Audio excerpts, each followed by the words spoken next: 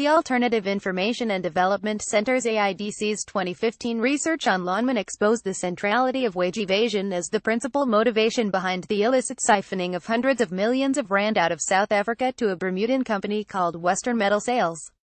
We also exposed Appleby as Lonmin's preferred enabler.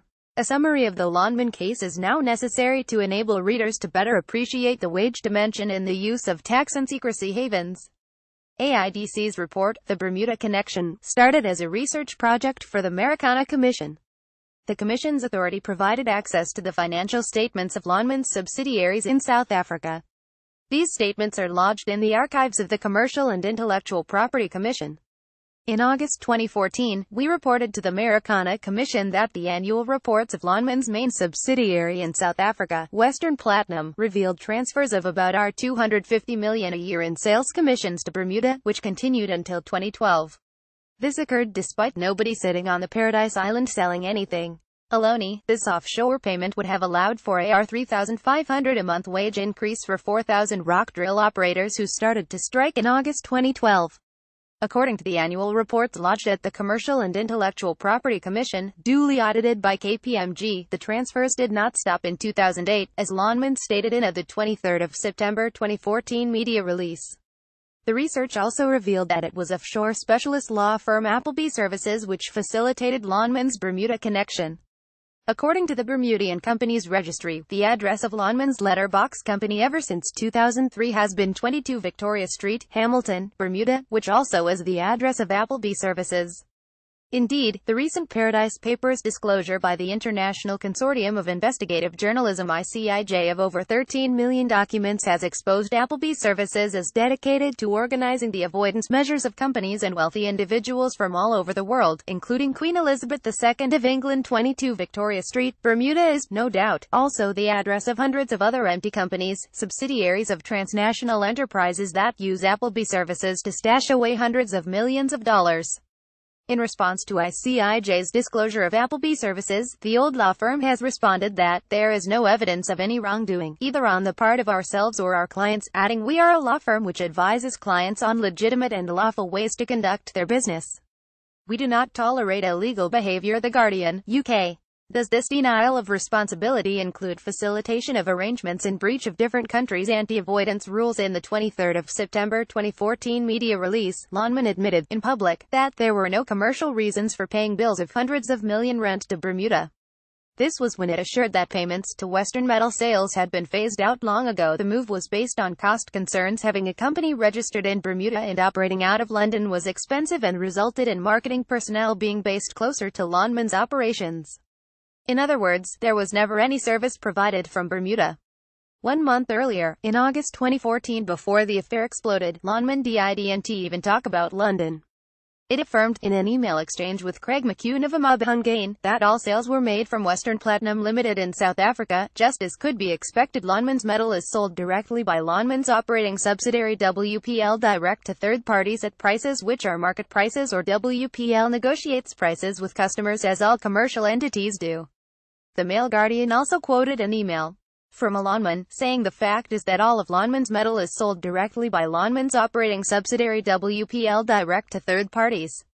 Lonmin's media department published the long exchange with McCune as a QA document on their website.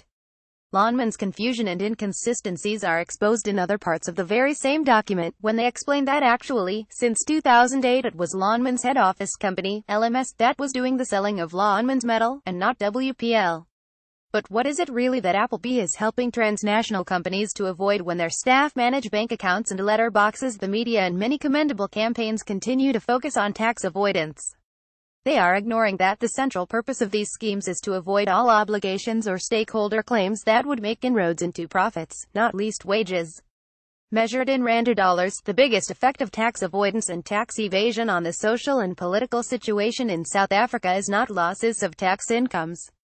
For example, using a rough calculation for simplicity, with a corporate tax rate of 28%, for every R100 million taken illicitly out of the country, the tax authority loses R28 million, while the remainder, R72 million, is lost for wages and investments.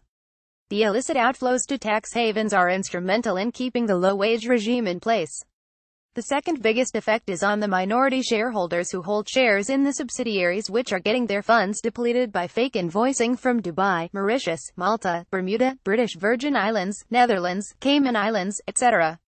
This can be capitalists or workers' pension trusts, but they get screwed well before the SAR revenue services. Thus, SARS is not the first in the queue of losers. If the illicit flows were to be curbed or blocked, the government would only take its smaller percentage share in tax after other stakeholders had taken what is due to them. It would take its share only as number 4 in the queue, if we speak of mining communities, because without cross-border profit shifting, the subsidiaries of transnational mining companies could not plead poverty when reneging from the social labor plans and land rehabilitation obligations. Or even as number 5, because in many cases, and we are working on such cases, shareholders in the listed mother company are also being screwed. The transfers offshore are secret to them. In the consolidated annual reports, these transfers are booked as paid to external service providers. Bank accounts managed by firms such as Appleby services are then only accessed by a group of insiders, the real rulers of the world. In such cases, the brazen advert on PricewaterhouseCoopers' website that they have the best transfer pricing solutions that maximize shareholder value is surprisingly wrong.